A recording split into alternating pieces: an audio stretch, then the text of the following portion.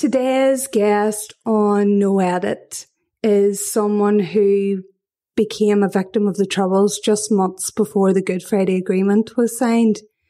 Ruairi Cummings was just 17 when he narrowly escaped gunfire in a Loyalist Volunteer Force attack at the Glengannon Hotel in County Tyrone on December the 27th, 1997. One man was killed, doorman Seamus Dillon, and 3 others were seriously wounded, including Ruairi's father Christy, also a doorman. Christy was left paralysed in the brutal attack, carried out in revenge for the INLA murder of LVF leader Billy Wright just hours earlier.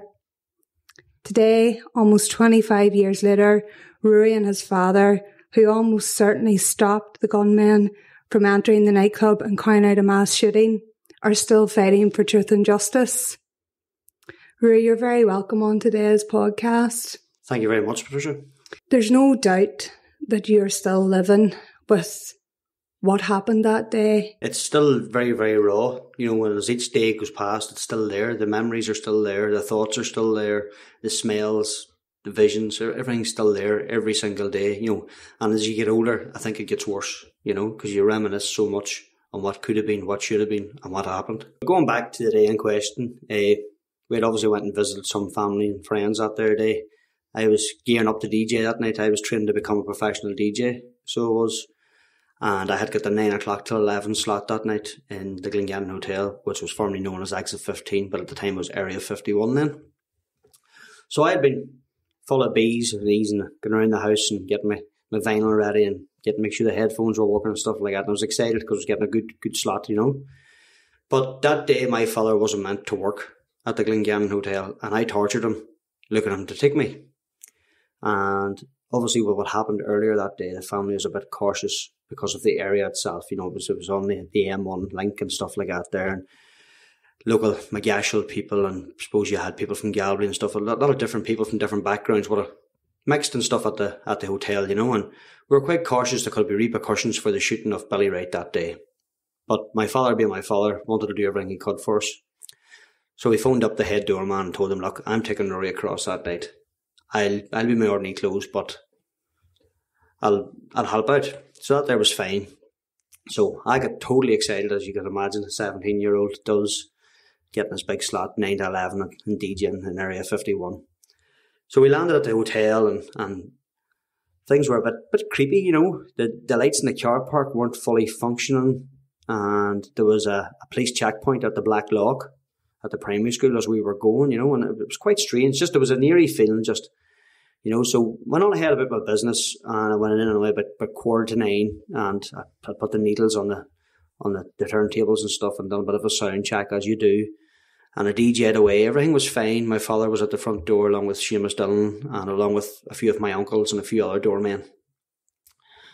And come till about 5 till 11, I just had finished and handed over to the other DJ, and I headed out to the front doors like I always did. I always went out to my father and would ask him for some money until I got paid to go to the KFC that was next door.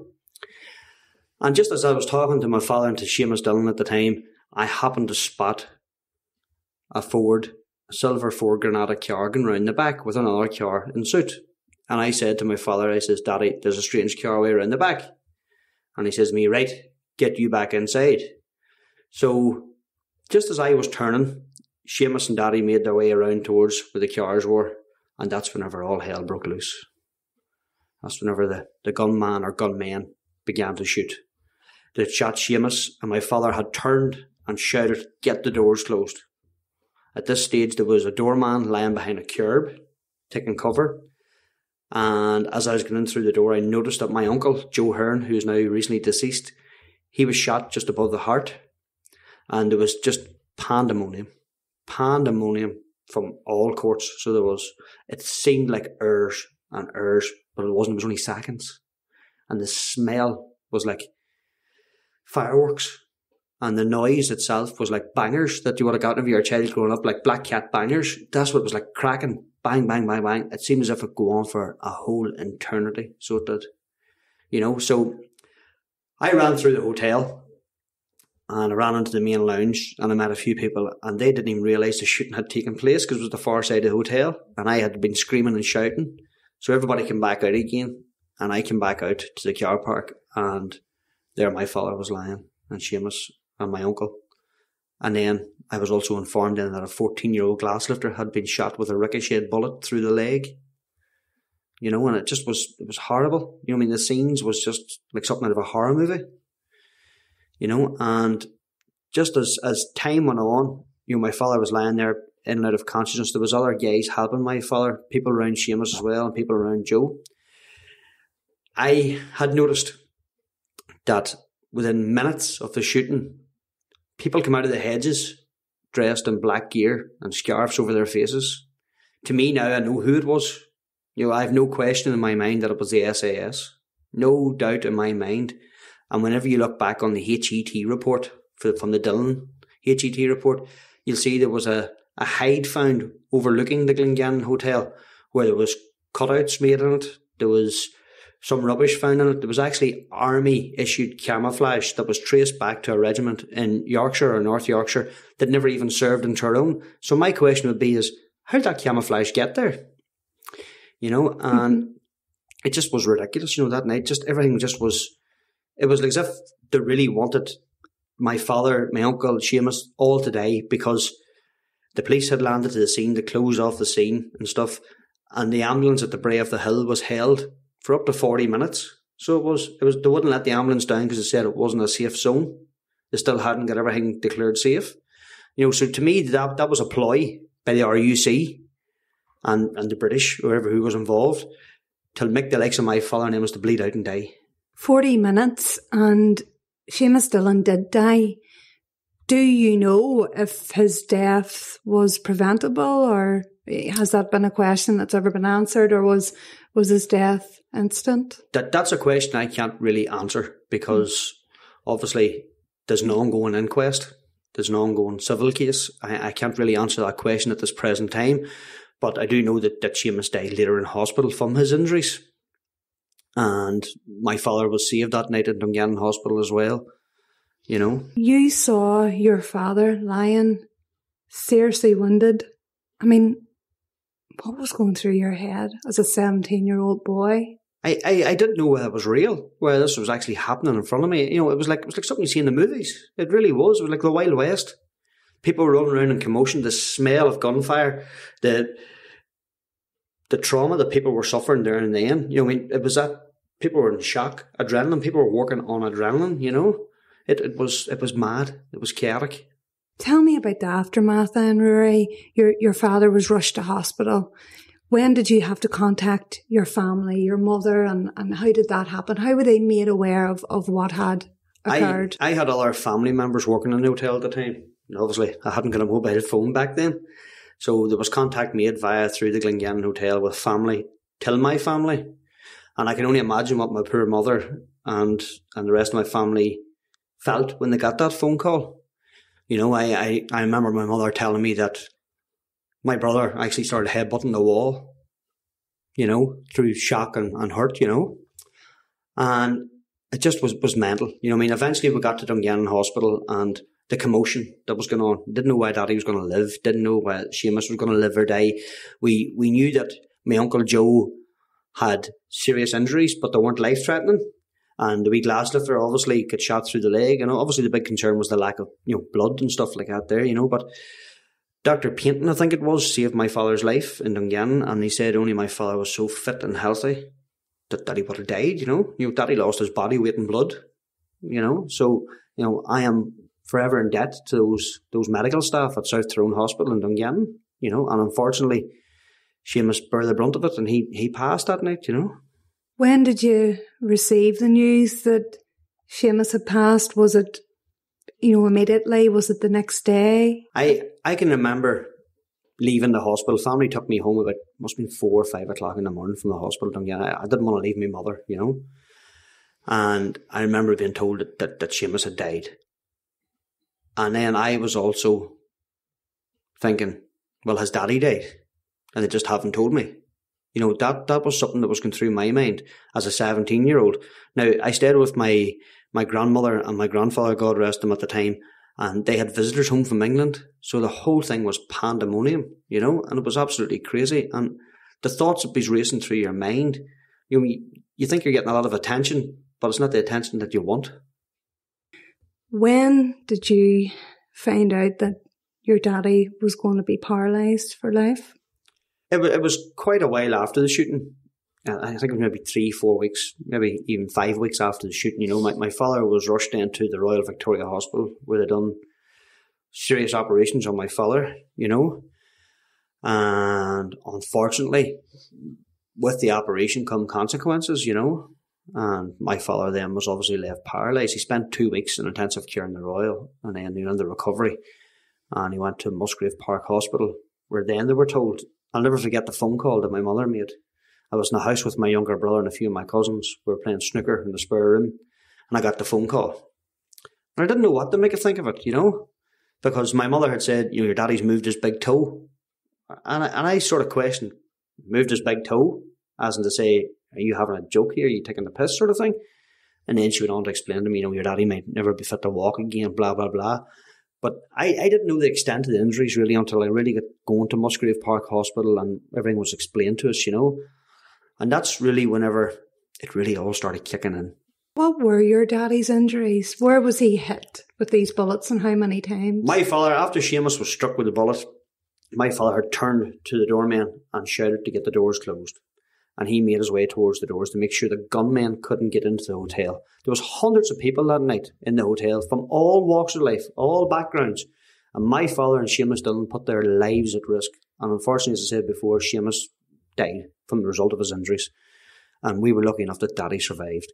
But Daddy was shot in the back with the bullet. I think it's a dum-dum bullet with a file off the tops of the bullets. And once the bullet enters the body, it shatters and creates more damage than what it's intended to do. So the bullet entered Daddy's back and came out his shoulder. In the meantime, it had done spinal damage. It had broken ribs, broken Daddy's shoulders, and punctured both his lungs. Just exploding inside his body? Yeah.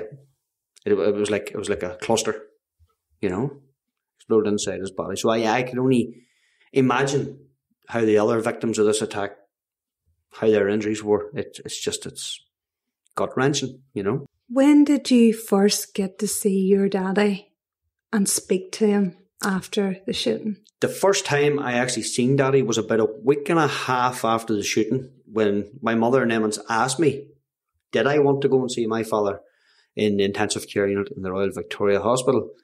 Now, they explained to me that, you know, your daddy's not wakened, you know, he's just sleeping and not there, which was good parenting. You know, to me was top parenting, because you just could have walked in there and had a real massive breakdown if you weren't told the correct things, you know. And I mind getting into the intensive care ward, and there he was lying in sort of like a half tilt in the bed with tubes in him, drainage tubes coming out of his chest and his sides, and he had a breathing apparatus and all. And my mother had a damp face cloth and she was wiping his head and holding his hand and talking to Daddy and telling Daddy that I was here to see him, you know. But my father obviously wasn't responsive at this stage. He was in a coma, you know, from his injuries, serious trauma, you know. And it's something that's going to stay with me for the rest of my days, you know, that image. You know, even whenever I look at my father now, I can still see that image and say, thank God he made it, you know. And then he was transferred to Musgrave Park. So it was probably another week or two after that I got to Musgrave Park. And I remember Daddy saying to us, you know, don't ever get involved in anything. Don't let nobody encourage you to do anything after what happened to us and stuff like that. Revenge. Basically. Yeah, you know, my father was quite adamant that there was to be no revenge for anything from anybody for this, that he was doing his job. He was a victim of state collusion, and that's just it, with the Mid-Ulster LVF. And, you know, he encouraged us to live a normal life, you know, and to not get involved, and don't let anybody talk you into doing anything, because obviously he was powerless by being in hospital for such a long time. And suppose he feared, obviously for us, people trying to, suppose you would call it, grooming us into doing stuff that he didn't want us to be doing. And obviously tensions must have been high in Mid-Ulster after that attack. I mean, Billy Wright was murdered in prison by the INLA. But what happened at Glengannon was a purely sectarian attack. And that's all it was, and that's all it'll ever be. I mean, there was no justification for it. So, I mean, this area, Mid-Ulster, the tension in it must have been very high, Ruairi. It's quite scary now, as a 42-year-old looking back, what happened in 1987. You know, there could have been a lot worse happened that night. And thank God that it didn't. There could have been a lot of innocent lives on both sides could have been taken and families destroyed, like the way our family was destroyed. But thank God, as I say, like nothing, there was no big massive repercussions. I know there was a bit of rioting and stuff along Portadown. There was phone calls made to local hotels that the LVF were going to do this and do that and different things. But thank God none of it really materialised, you know. And thank God that the Good Friday Agreement came about shortly after this shooting. And I fully support, you know, the peace process and the Good Friday Agreement, as does my father and my family, you know. So as I said, luckily there was no real big massive impacts made on both sides of the community, you know. Bit of rioting, a few threatening phone calls and things like that there. But as you said, tensions were running very high. And I, as a 17-year-old, didn't realise the significance of what was going on, you know. One of the first things that your daddy had said to you as he was lying in his hospital bed was, please don't do anything that, you know, I mean, don't get involved in paramilitaries, don't take revenge. I mean, that says a lot about him. When did he find out that he wouldn't be able to walk again? I think really, realistically, I think it was like a few months after he was in Musgrave Park when they'd done all sorts of surgery and done all sorts of tests and different things and all, you know.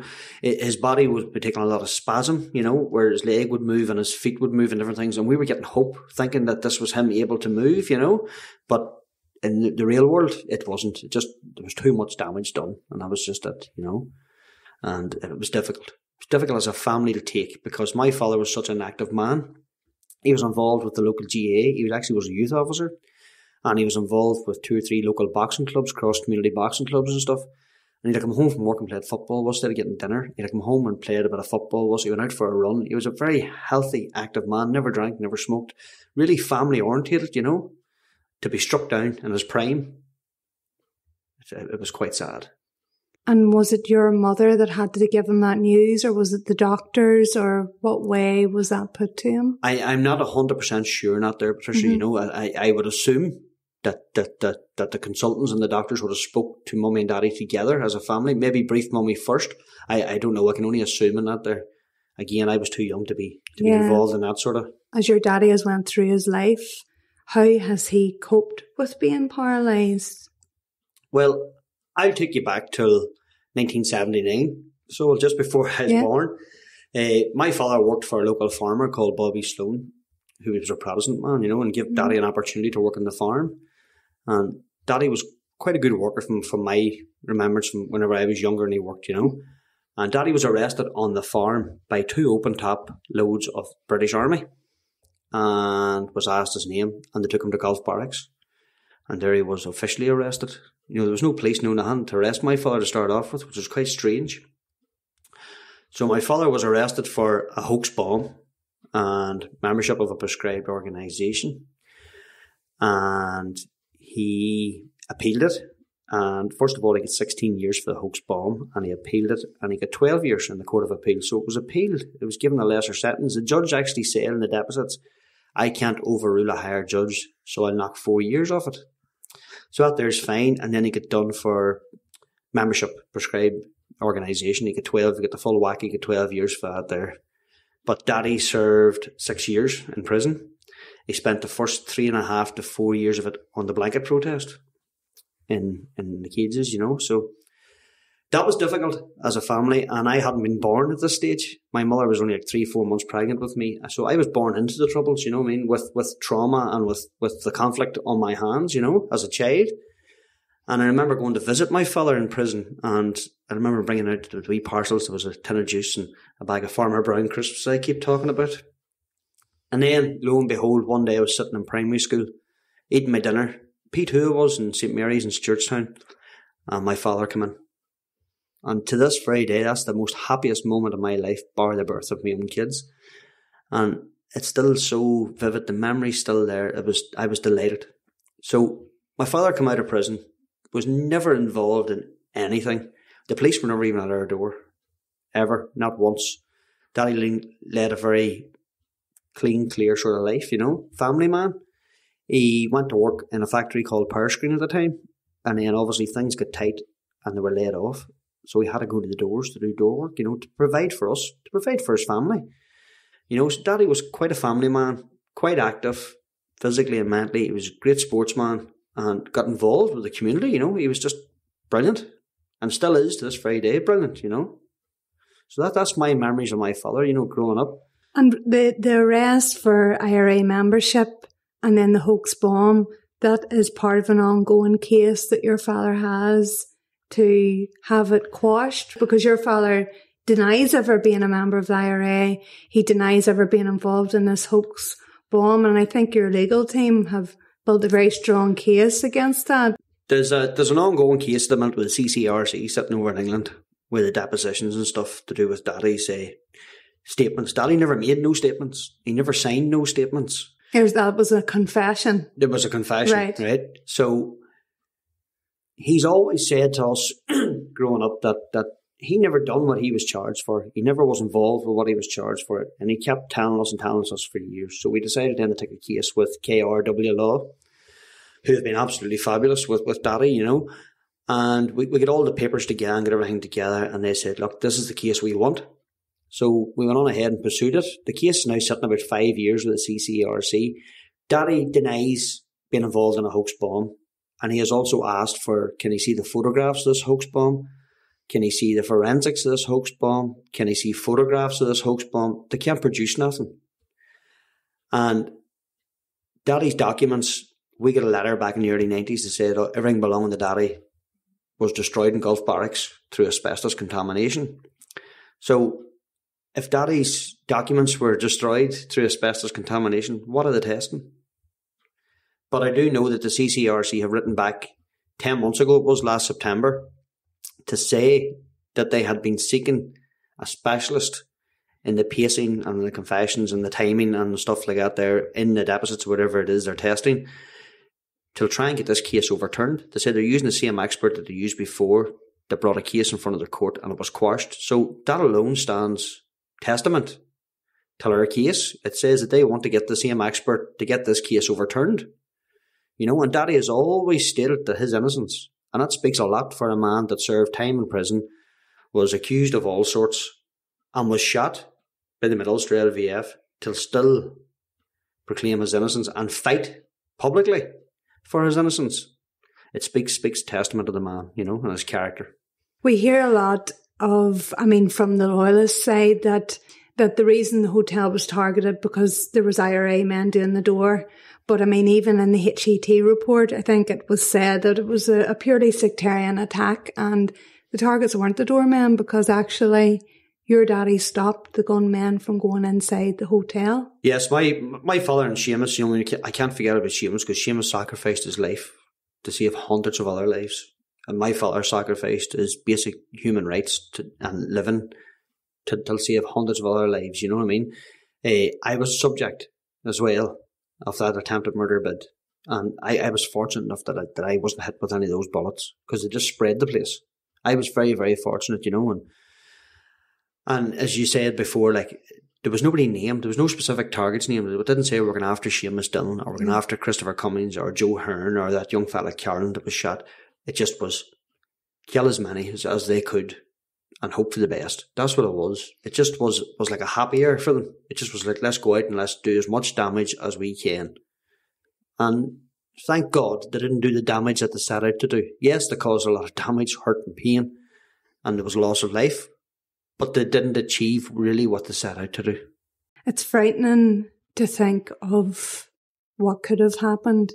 What happened was bad enough, but to think what could have happened had those gunmen got inside that nightclub, it just doesn't bear thinking about. When, Ruairi, did you start to turn your attention to getting truth and justice over what happened that night? Because from the get-go, your family and other victims would say was that there wasn't a proper police investigation into Glengannon. I strongly contest that there was never a proper full investigation into the attack at the Glengannon Hotel. I happened to be up Cookstown Street where I live, and I happened to call into my local solicitor one day. My mind was playing on me about what happened, because for years my mother and father were turned away from a solicitor in Dungannon to say, we've had no word back, I don't think you've got a case. And this went on for years, and then I sort of took a head stagger, if you like, and went to see my local solicitor, and he pointed me in the direction of KRW. So we met up with KRW and put all the stuff to the table to them, and they were quite interested in the case. And then Pandora's box started open, if you want to put it that route. And then me being an overthinker, I started poking and probing and going on, and the more I poked and the more I probed, the more I found. And growing up as a 17-year-old, I was still at school. I was at Holy Trinity College here in Cookstown, still at school. And growing up as a young teenager, coming towards the end of my teenager years, and you sort of think, well, these things happen. Just get on with it. For years, that was my mentality. It just happened. That's it. We'll have to deal with it. But then as you started realising that your basic human rights and your right to truth and justice and different things, then I started seeing other families, and they were going, probing into things and stuff. And I thought, well, hold on here a second. Let's just go and see what if. And what if was turned into legal cases, And how did the attack impact you immediately after and in the long term? Because I've no doubt that you suffered immensely, even though you didn't get hit by a bullet. You narrowly missed being hit by bullets. But how did that impact you? Well, as I said there previously, I was still at school, and the teachers at the school were very, very good, especially my PE teacher, Mr. Canavan, he was very, very forthcoming, very, very supportive, and I had a few good friends at the school at the time, and the lads were pretty good, So everything was fine really until Daddy was set to come home from the hospital, because people were making a fuss around me and my brother and stuff and that there, and we sort of thought this was good at the time. We sort of thought, we're getting takeaways, we're getting took here and took there, and we're getting this and that there. But then when reality actually kicked in, when my father come home in his chair and he was all bloated and stuff like that, and then reality really kicked in. And there's no point telling a lie. I used quite a bit of alcohol in my younger years, from 19 upwards, right up to my late 20s. I used a lot of alcohol to mask what happened, and I couldn't get the right help at the time. And it's only really since I hit my mid-30s to now, to my early 40s, that I've been seeking the correct professional help, and I was recently diagnosed with post-traumatic stress disorder. And it's a blessing that I was diagnosed with, because now I know how to sort of cope with things and coping mechanisms and things like that there. And it was difficult. It really was very, very difficult. The people around me suffered because of my behaviours. But now that I look back on it, those behaviours related back to the shooting. Not that this is a blame game or anything. I take full responsibility for my actions as a younger man, But when you look back at it, things could have been a lot different and should have been a lot different, only for that cold night, We knew from the outset that the LVF were involved. There was a number of gunmen that night. I mean, what have you found that you can say that the RUC failed to tell you about that night? Well, first and foremost, myself and my father had never been interviewed by the RUC or PSNI regarding the shooting. And to me, that's a critical fault straight away. The RUC never took a statement from you or your father? Never took a statement from me or my father. I remember Special Branch coming to the hospital to my father in Musgrave. Two men came into the room and my father was petrified. He pulled the sheets up and went into a cold sweat. He thought they were coming to finish him off. The only thing they asked my father that time was, do you know anything what happened that night? And Daddy answered no, and they left.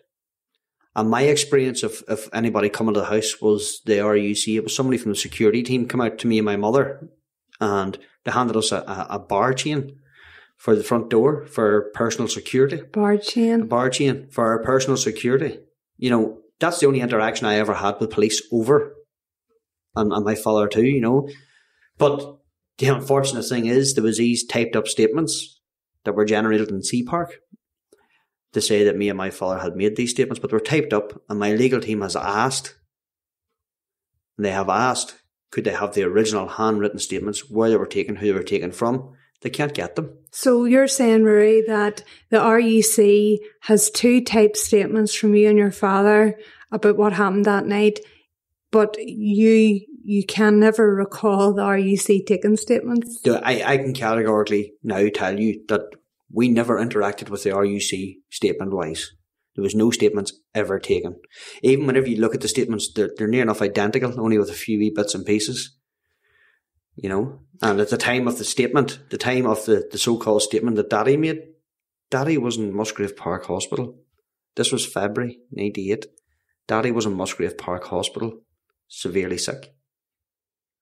So he couldn't have been able to give a statement? No, he wouldn't have been physically or mentally fit to give a statement to start off with. And plus, I was still a minor when my statement was so-called taken. I never had a solicitor present. I never had no one present. So these statements never happened. And when were the statements said to have been recorded? Were there dates? And I mean, when did you find out about these type statements? On the type statements, there was dates. Daddy's was February 98 and mine was March 98. Now, I didn't turn 18 till March 98, but this was taken before my 18th birthday. These statements were generated back in 2013 in Sea Park. The legal team has them, you know. They were reproduced in 2013. They were reproduced because there was a few questions asked regarding stuff that was being moved from Sea Park to Hollywood for safe, secure reasons. Hollywood would be MI5 headquarters then? MI5 headquarters, you know, and the CCRC actually come across some of the stuff as well. Right. You know, that was being moved, and they've questioned why it's been moved. Why do you believe anything would be moved from Sea Park? Do you mean evidence? Because that's where a lot of evidence would be held. Yes, I believe physical evidence from the night in question. One example is my father's clothes. I've been fighting a campaign now for 4 years with the PSNI and with the coroner to obtain my father's clothes that he wore that night that he was shot. The PSNI has rigorously told us, you're not getting them back. So my legal team then took another route and went to the coroner. And the coroner says that the clothes are of no more use, that they should be handed back to the family immediately. So we thought, here we go, we're going to get something. Till this very day, the PSNI are still refusing to hand back the clothes. The question is, why are they refusing to hand it back? What are they going to use this for? You know, because there's no need to have them anymore, basically, is what you're saying. So why will they not return your daddy's clothes? This is a question that they won't answer to me or to my legal team. Why they won't return them. They're saying it's because there's an ongoing inquest, there's an ongoing this. But the coroner has directed that they should be handed back. You know, the police keep saying about the ongoing inquest and stuff. Well, I can tell you now and confirm to you now that myself or my father was never, ever asked to the original inquest of the Dillons. Now, my father was next to Seamus Dillon and he was shot, and I seen everything that happened too. So I would be classed as a key witness. Never, ever have we been asked. When was Seamus Dillon's inquest? I'm not 100% sure on the dates on the inquest, but I do know that there's a new inquest coming up now this August, and we're still not asked to this inquest. You still haven't been asked? Still haven't been asked. Which is quite strange. You know, begs the question, why have we not been asked? What are they afraid of? You said quite openly, Ruairi, that you believe there was collusion in the attack in Glengannon, the attempt on your dad's life and Seamus Dillon's murder. Why do you believe that? For years, I didn't really know much about it. But when I sat down and started putting the pieces of the puzzle together, with the men coming out of the hedges, dressed in dark combat gear and scarves over their faces, the police holding the ambulance on the hill, the silver Ford Granada, which I believe, personally, was a police car, took the red Vauxhall Nova in, a safe passage in, a safe passage out, the police checkpoint at the Black Lock prior to us going. I also know now, through another witness of the shooting, that there was a police checkpoint on the old Glengannon Moy Road that night heading into the Glengannon as well. And it's got collusion written all over it, so it has. They hide overlooking the Glengannon where the bushes were all trimmed back so they could see clearly where the Glengannon was. It has the handprints of collusion all over it. I've read the HET report into Seamus Dillon's murder, and there were a few things that cropped up. And that included trainers that had DNA on them, and the forensics who had investigated and looked into the trainers and said that almost certainly there's a DNA profile there. But am I right in saying that that was never acted on? You're correct, Patricia, on what you say there. They were able to match the trainer to be the regular wearer of Suspect 1. Suspect 1 is still running the streets. You know, obviously I can't name who Suspect 1 is. I know who Suspect 1 is. There was a number of suspects named in this HET report. There was 5, 6, 7, 8 suspects. But Suspect 1 is mentioned regularly. Yeah. At the scene of the burnt out car, I think it's Mockerboy or Lockerboy Lane, there was a bank card found. There was overalls found. A bank card? A bank card. With a name on it, obviously. I don't know if a name was on it. It was mentioned in the report. There was a number of items found, but they were destroyed because they were of no use. Now, to me, that stinks of cover-up and collusion for what happened. Ruairi, it also says in the HET report into Seamus Dillon's murder that ballistic reports linked one of the firearms used in Glengannon to 2 other murders in the early 90s in Lurgan and a non-fatal shooting in Portadown in August 1997. That's just a few months before Glengannon.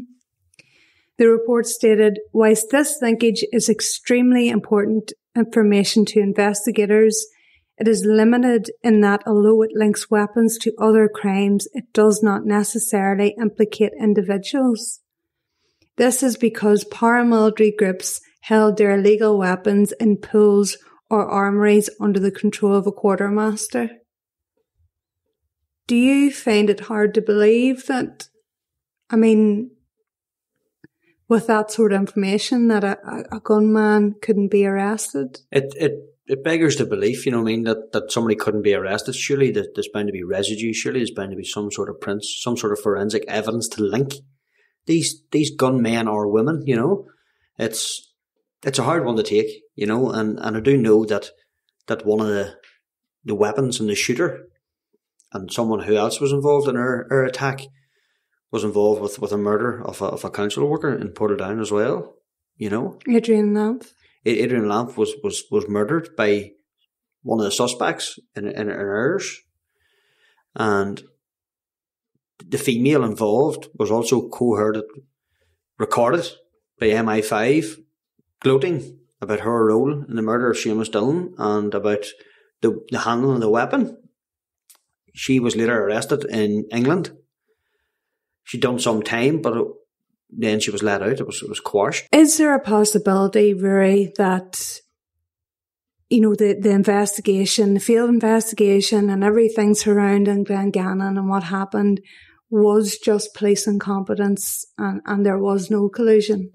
Well, that's quite a good question, because my answer to that would be that you couldn't rule that out, but at the same time, when you look at all the other mitigating factors coming out, the hide overlooking the hotel, the army-issued camouflage that was traced back to a regiment in Yorkshire where they never served in Tyrone.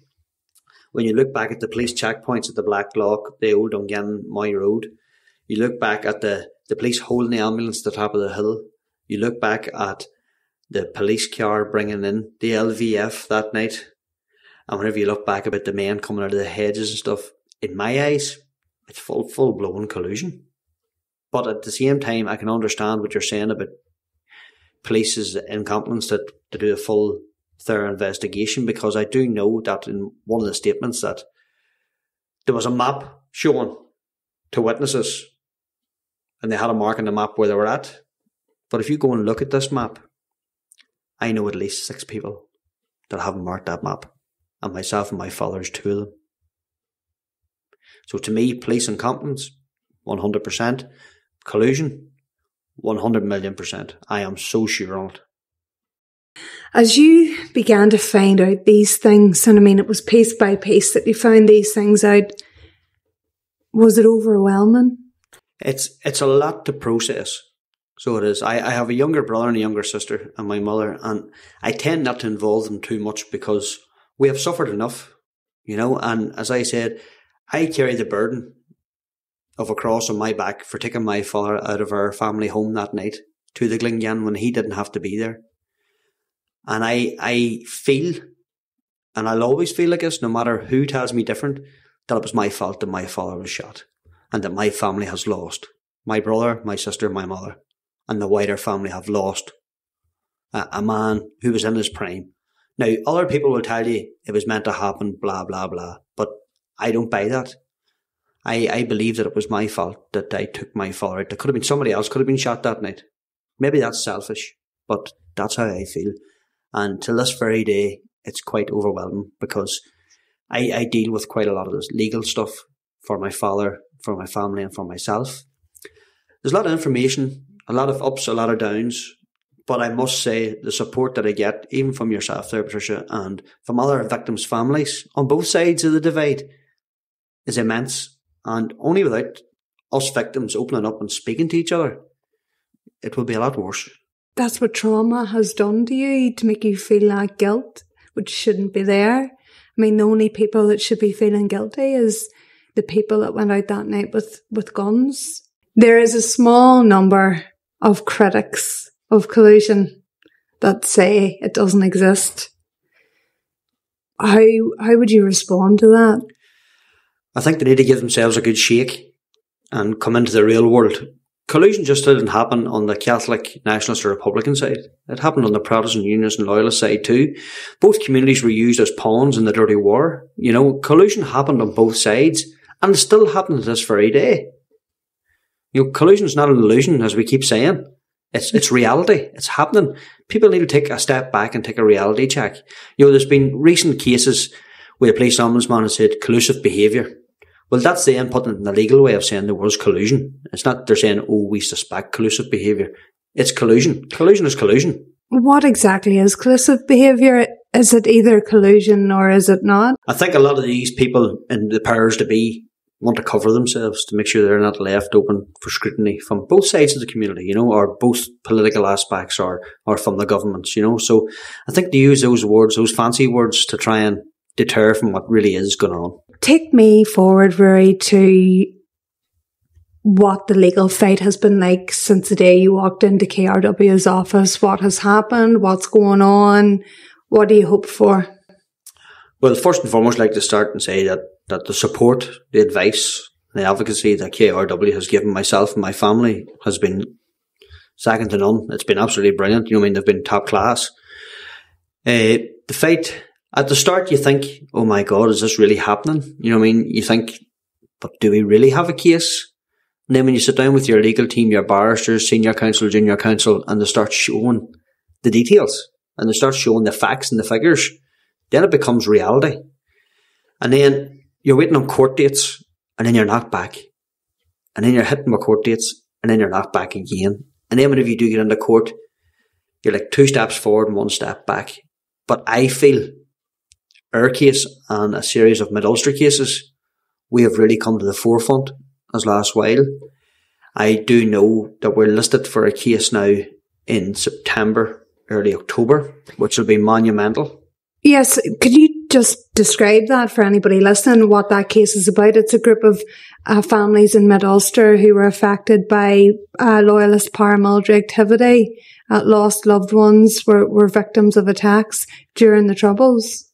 I can't really go into too much specifics about it because obviously it's a legal situation, but what I will say is that there's been a number of families that's been affected by the same guns, the same shooters, the same handlers, the ballistics, everything's there, matches up a number of families together, So there's a civil action going on there in September and October time. And there's a lot of sensitive and non-sensitive materials that's being sifted through by our legal team, which I can't. So this case is against the state? This is against the state, yes. So that's going on. Personally, for you as a family, what legal cases have you got going on? Personally, I have a civil case. And then I have a Twitter case going on at the minute myself where I had to take a legal action against an accounts. that labelled me on the 31st of December 2021, labelled me personally as a convicted provisional IRA gunman on a public forum. I corrected the account in question and told him, no, you must have the wrong person. I was never convicted. I never have been involved. As a matter of fact, I've never been in prison.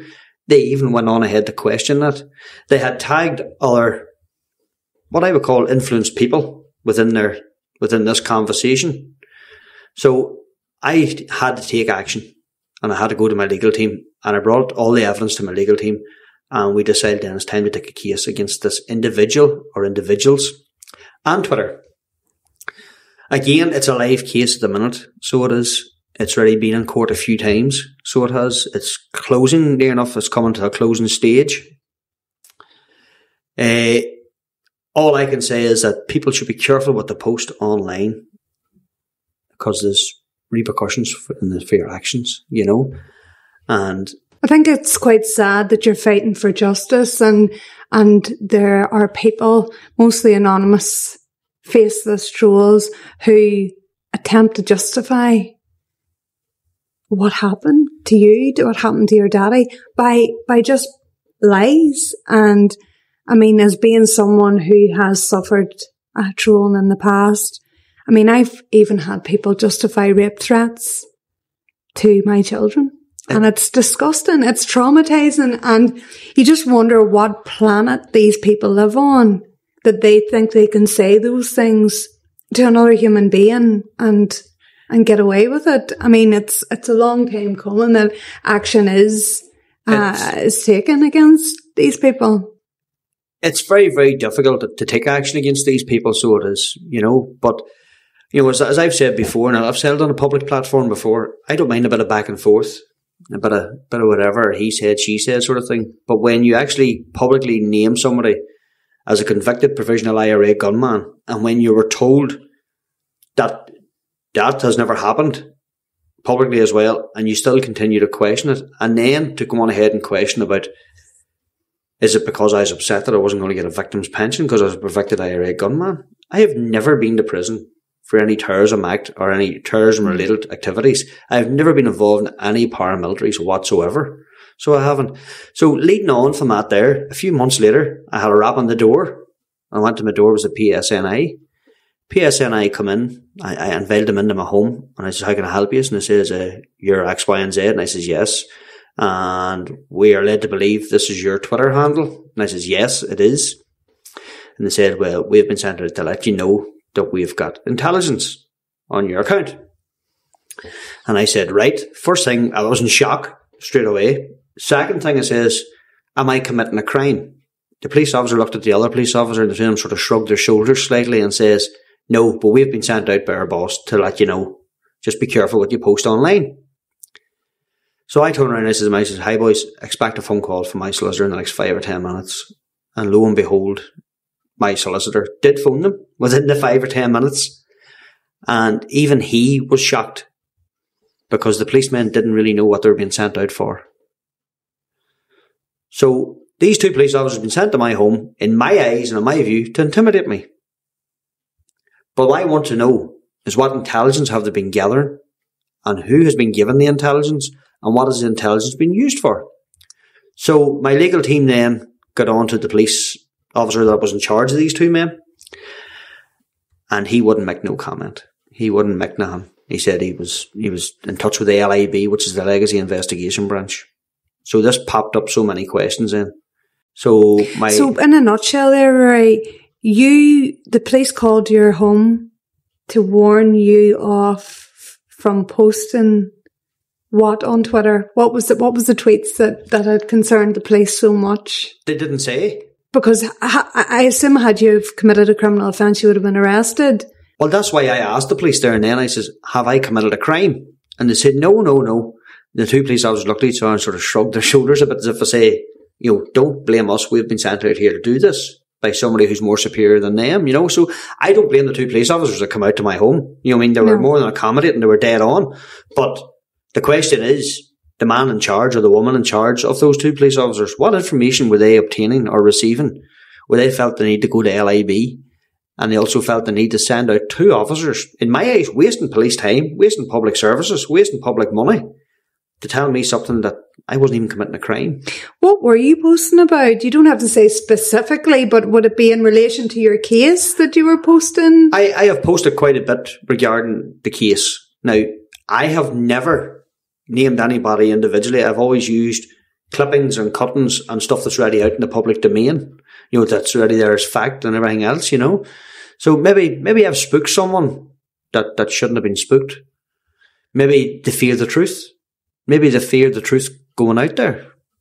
But leading on from that, it's now left me in a position where we had to go to the Police Ombudsman of Northern Ireland to lodge a complaint on a report, and it's now under active investigation. You know, so I look forward to the outcome of that there. You know, I mean, I think someone's tried to either smear my campaign or put the fear into me. Because you run your Twitter handle under the name Glengannon Truth and Justice. It's a campaign account for getting truth and justice over that attack. How have you coped with trolling, Ruairi? Because, I mean, sadly, a lot of victims do get trolled on Twitter. What's your coping mechanism with that? After things got hot and heavy a few times, different things out there, and different victims groups and different victims and different people within public services, things were getting a bit hot and heavy. You know, I sort of backed off a wee bit, took a bit of time out, you know, from online and stuff, because let's face it, like, you know, it's online. Anybody can sit in a room online and make threats and make different things and out there. But, you know, your real life is what's happening around you every day. So you sort of have to take a break from that there, you know, and get yourself mentally prepared again to go again and to see what's going on. I use the Twitter handle Truth and Justice Glengannon 97 because that's me. That's me. That's not a campaign by 4 or 5 families. That's me. You know what I mean? I made this quite clear to the other trolls. It's me. This is me personally. This is what I'm using, you know, and I've been made fun of, you know. So it's difficult. It is difficult. But going on from that situation, from being trolled and having to take legal action, where it's now in court, it's on a very advanced stage, to the police calling out to my home, till only a couple of weeks ago, a fella made death threats to me with a flick knife. This was actually in the street? In my housing development, yes. Someone came into your housing development with a knife? Yes. Did you know this individual? I know who the individual is. No? Or did you know him prior to this? I did know him prior to this, but on the evening in question, he had a snood pulled over his face and a pair of dark sunglasses and a hood pulled up, shouting absurd things about my father being shot and that he was going to shoot me and that he was going to kill me. And lo and behold, then we restrained the fella. So we did. We got him restrained, and the police had come and got the knife and all off him. And at the minute, he said he was sent by very scary people that you don't want to effing mess with, and that he was told that if he come to my house that nothing would happen to him by these people. And he admitted on a mobile phone recording that he was sent by paramilitaries. Now, how true that is, I don't know, but I can't take a risk for myself or my family. So at the minute, that's under an active investigation. And do you directly link this to your campaign work around Glengannon? Well, it's a bit of a coincidence that on the 31st of December, I was labelled a convicted PIRA gunman. Then the police called to my house a few months later. And then this, all in the space of 7 months. You know, you start putting the pieces of the puzzle together, it starts joining, you know. So, to me, I would like to say to all the trolls out there, be careful what you're trolling people. Be careful what you're saying, because there's actions at the end of it. And someone could end up getting hurt. Like, I could have been stabbed to death. You know, or a family member that could have been at my home could have been stabbed to death. How you coping with that, Ruairi? Because that's only happened in the last, I think, few weeks. 2.5, 3 weeks ago it's happened. You know, it's quite difficult, you know, I'm quite vigilant, you know, and my first and foremost is the safety of my children, my family. You know, that's first and foremost, and my safety. You know, I do regular checks around my home and stuff like that there to make sure everything's safe and sound, you know, but I do know that the person and persons in question have been bailed with conditions that they can't enter my housing development or they can't make direct or indirect contact with me. But what concerns me the most is, regarding the fella that made the death threats with the knife, is that he was handed over to a local police station and they bailed him out. People have went down the road for less. How is your faith in the justice system and in the police? Is there any faith there whatsoever? Because I know you have said, there has been police that have come out your house, they've been helpful, but has this kind of damaged your faith beyond repair? Or I wouldn't say it's damaged it beyond repair. I do believe that regardless in what occupation you have in life, there's always going to be good and bad on both sides. It was the same with the conflict. It was good and bad on both sides, and we can't take that away. I do know that there's police out there that will bend over backwards and help you get whatever you need to be done out there. And the investigating officer regarding the fellow that pulled the knife, he's been very thorough and very, very good. The community policing team have been very, very good. But, and again I'll say but, there is quite a lot of corruption within the forces, and it's a hard one to decide on. I have my own thoughts on what I think of these services. I have my own ideas. After going through what I've went through with state-aid collusion and RUC and stuff involved and all, I really don't think much has changed. That's my own personal opinion, and nobody can take that away from me. Do you ever believe that you'll get truth and justice over what happened that night? I don't think we will ever get closure. I do think while the book's open, we might close a few chapters, but we'll never get the full novel closed. I don't think we'll ever see the suspects named ever stand trial for what they've done. And a big part of that is to do with this amnesty that Boris Johnson and his government have brought in, and the likes of Johnny Mercer, who's backing it and stuff like that there. But to me, that's just covering up the war crimes, and it's depriving families on both sides of the divide, Catholic, Protestant, whatever you want, Loyalist, Republican. It's denying those families truth and justice too. There's a lot of service personnel, innocent service personnel too, that died in the conflict and stuff. So those people will never get closure either. And it's quite sad.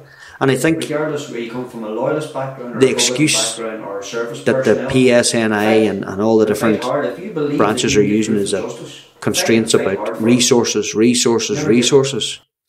Well, why don't they just do the thing and do it right? Hand over the files, whether people want to see it or not.